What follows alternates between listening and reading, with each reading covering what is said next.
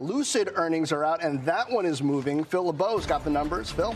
John, it's moving lower because this is another quarterly loss for Lucid, a loss of 28 cents a share. It's thinly covered, so the estimates are all over the place. Revenue, however, is below what expectations were on Wall Street. Revenue coming in $258 million. The Street was expecting just over $303 million. The numbers within the numbers everybody is focused on, production and deliveries in the fourth quarter. And when it comes to production, yeah, it's an improvement over the third quarter, but they're still trying to get these production challenges corrected. Just under 3,500 produced, delivering just under 2,000. For all of 2022, they delivered just under 4,400 vehicles. By the way, their guidance for production last year was between 6,000 and 7,000 vehicles. They did hit that target, and for this year, they're expecting to deliver or build between 10,000 and 14,000. I talked to Peter Rawlinson, CEO of Lucid, just a few minutes ago. He believes they have the production cadence in place to succeed.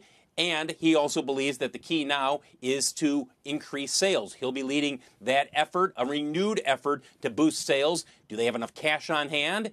They've got $4.9 billion. And, John, they say that is enough to get them at least into the first quarter of 2024. Back to you. So since we're sticking with semiconductors this afternoon, has that been part of the production situation, part of the issue there for Lucid? Part of it, but it goes much broader than that. It comes to actually standing up the entire production line. So it goes well beyond just the chip issues more.